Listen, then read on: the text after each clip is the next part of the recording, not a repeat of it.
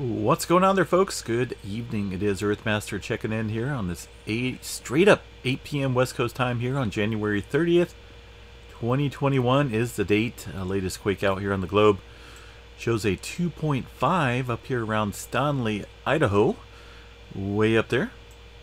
Also some other earthquake activity to report in the West Coast region, not here on this 2.5 and above map from the USGS, but on the all magnitudes.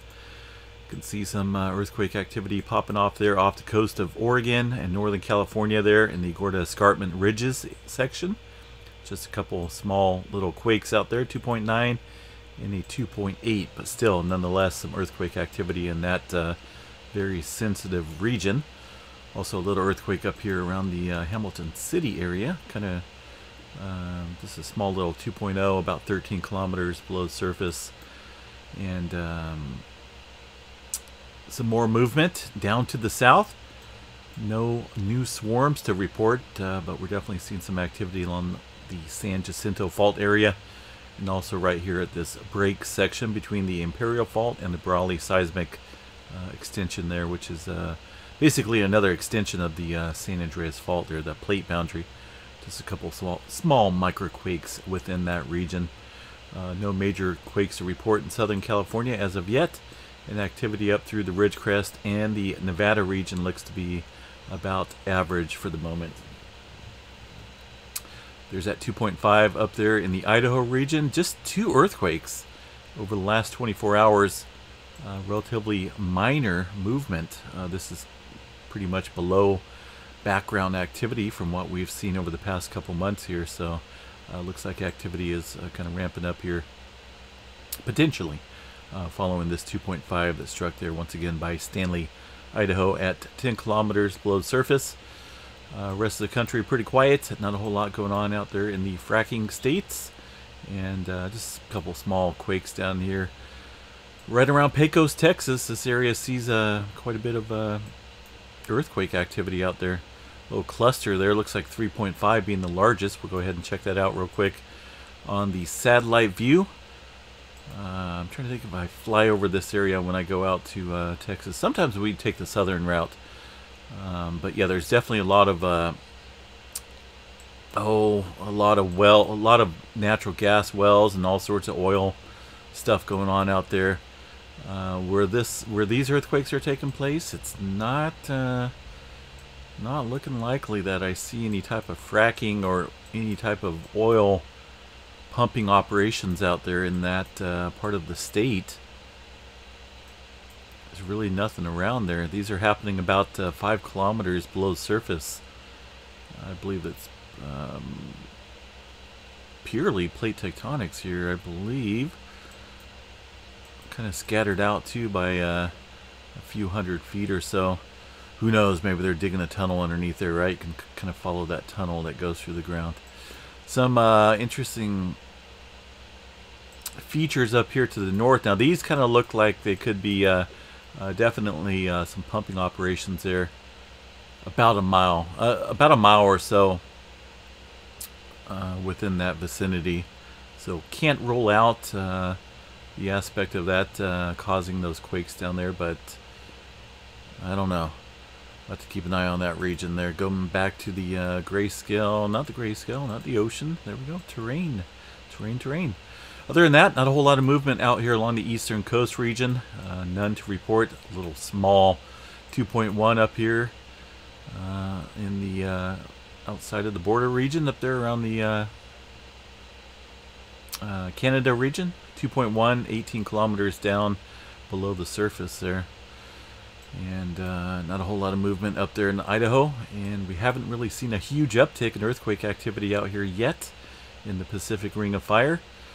Just kind of some sporadic activity through the Indonesia Islands area, kind of broken up plate tectonics there. Always seems to be active, but nothing major at the moment to report in that region. A couple earthquakes up here to the north part of the Pacific Ring of Fire, but 5.3 being the largest in that little cluster of quakes up there. Hawaii, not a whole lot to report there either, folks. Looking pretty mellow for the most part. A little die down in activity following the ramp up of movement there on the southeast part of the island. Kind of quiet looking today. What is not quiet? Check out this tremor map once again, folks. This is a pretty big deal. This is today's event, 715 epicenters of tremor underneath Vancouver Island. And also some more tremor being reported in the Northern California region there at the southern part of the Cascadia subduction zone. So you can combine these 715 today and the 700 and something that we seen yesterday, 663 that we seen. That's a lot of movement up there in the northern part of the Cascadia subduction zone. So we definitely have been seeing quite a bit of activity stretching down from Northern California, which is the southern end of that Juan de Fuca plate, the subducting area, the tremor area, if you will, slow slip area, all the way up through into Washington. So if you got one portion of the plate here kind of doing the slow slip event dance there, while the other part of the plate here underneath is not really doing anything, you know, you're looking at quite a bit of pressure, but looks like we're maybe trying to catch up, if you will, in this region where we're seeing this massive amount of slow slip event tremor.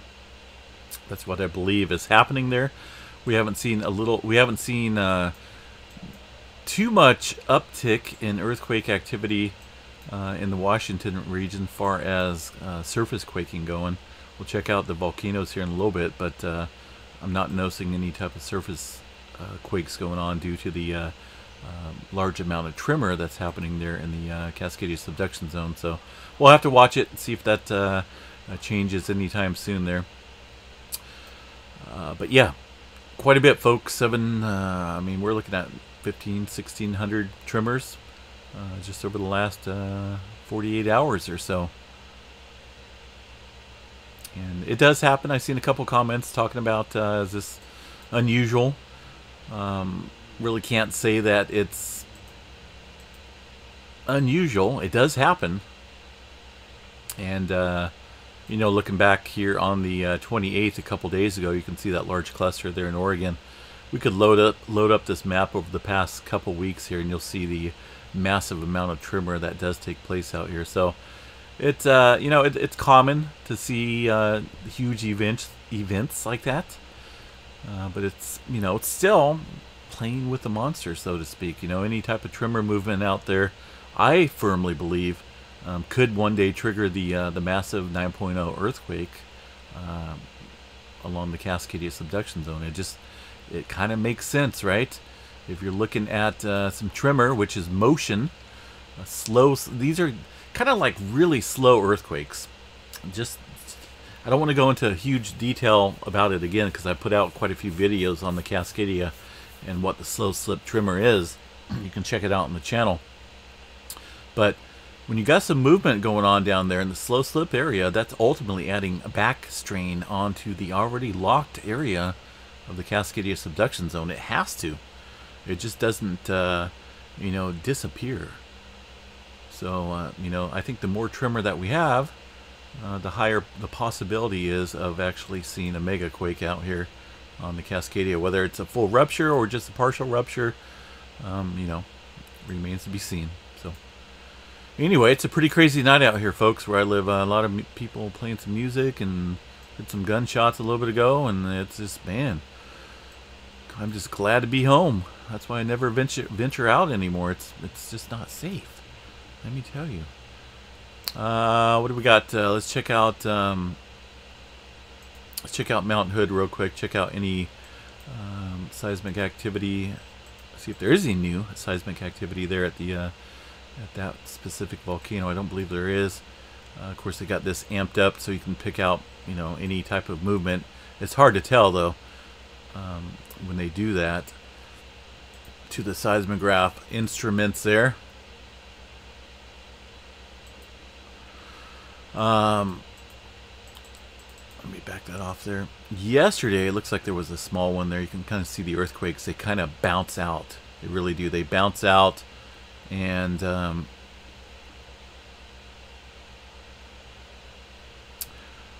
Very visible there on the seismograph. So even a couple, well, it's hard to tell with these other ones.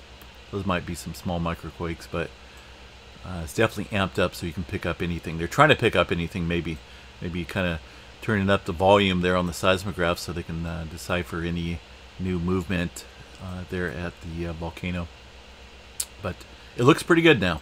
Not a whole lot going on there at Mount Hood. Yellowstone National Park, pretty quiet. No new swarming there. It's been a while since we've seen a mega swarm, right? You know, months on end of just earthquake activity, kind of making folks a little on the nervous side.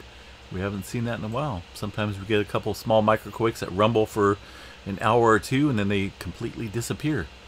But, you know, there's like probably 200 or 300 microquakes that take place within that short time. But no major long-term swarms going on at the moment. And in fact, you know, really nothing to report. It looks like maybe a couple. Yeah, it's hard to tell what those are. Those look like some type of interference there. But really nothing to report there at Yellowstone National Park. Anyway, folks, have a great Friday night. We're going to jump off here and kind of just dodge some bullets, maybe. I don't know. Hopefully nothing comes flying through the windows here. That would not be good. Stay safe, everyone. Looks like Chile had a little earthquake out there on the seismograph station there. Not a big one, just probably it's hard to tell when it's off the chart there. But we'll keep an eye on things. If we need to update, what is that? The Hayu Mountain. Where's that station at? I can't remember exactly where that's at. There's a little small earthquake popping up there on that specific station. But I can't remember where that one was at. Sometimes I pick out these stations here and they have these weird names and I forget where they're at. Anyway, have a good night, everyone. We will chat with you guys tomorrow sometime. Peace out.